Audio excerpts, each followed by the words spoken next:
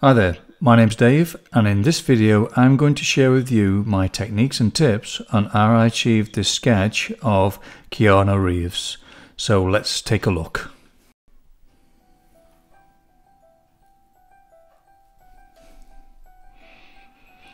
Right, the very first thing is to get the shape of the whole body and head in there, roughly, and then you're doing the vertical line across the bridge of the nose, and then you're doing the horizontal lines where you see where your mouth is, your nose, your eyes and your eyebrows lie, and then the bottom of the ears, and then basically just using proportions, using your pencil as the tool to get the proportions correct, comparing that with your reference image.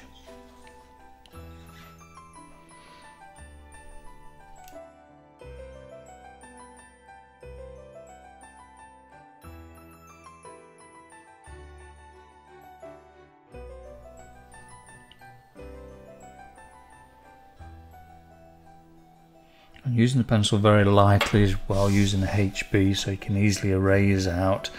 I'm using the click eraser there, which is a really good tool. I'll give a list of materials in the description below so you can have a look at them later. So everything I'm using you can see there.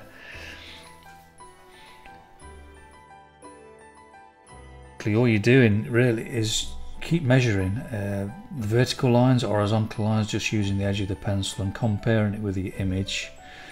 For instance, the side of the nose, where that lines up in relation to your corner of the eye, or the using your pencil horizontally and seeing how the line of the eye falls to see if it's the same.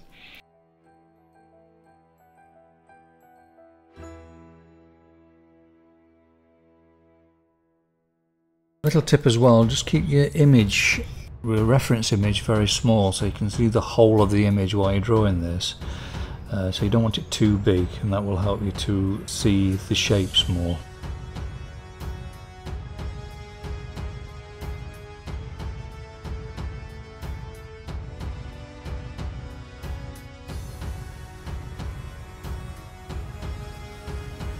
And it's just a matter of just measuring, really. Keep measuring, comparing, letting go of the mind, just to keep out of the way and just let it all just happen. Just relax.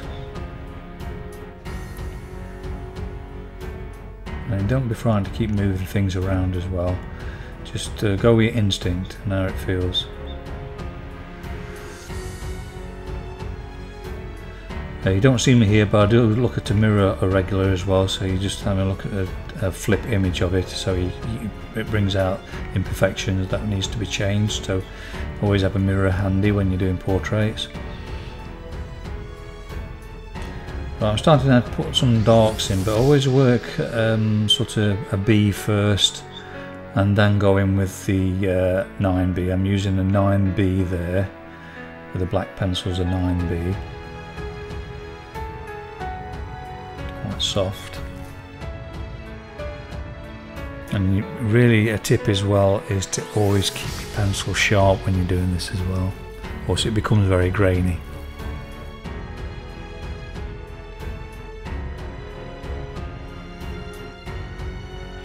And working on different areas as well, you know, don't just stick with one thing and try and draw that perfect. Have a feel for the whole picture. Just let your instincts take you wherever you want to go.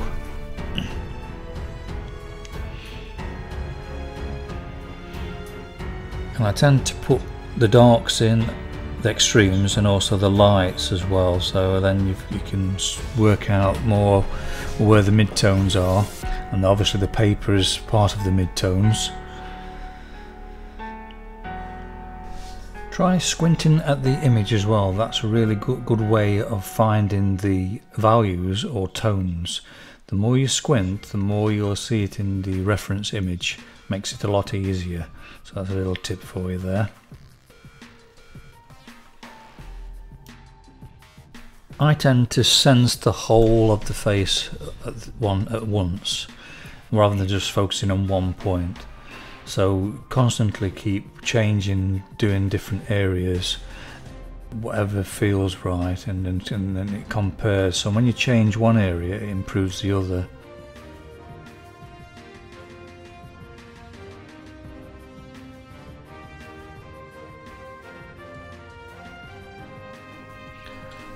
For the darks, I'm using B, 2B, 4B, 8B and 9B, and for the midtones, HB, H and 2H.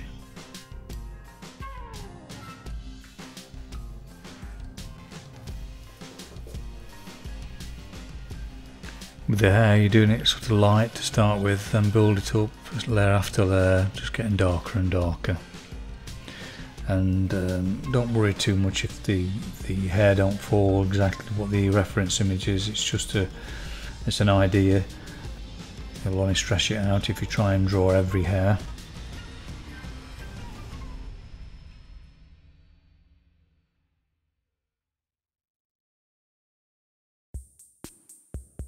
Now for the body, I'm just keeping it light and loose, just using a cross hatching method.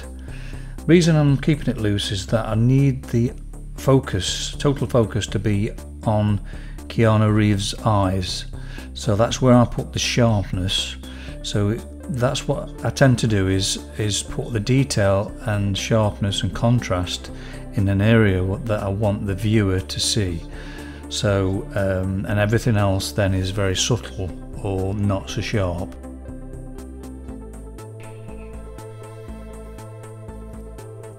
Now on this stage of the portrait, I'm trying to get a balance of the values. I'm also working with what I call the edges, so softening some edges, sharpening others. So the more you want people to see, you sharpen up, and the more you want to blend and soften. And also getting the tones right as well, so I'm putting more darks in certain areas. So really squinting your eyes at the reference images, finding where those really dark areas are and trying to mimic that on your drawing, but keeping things very loose and fresh.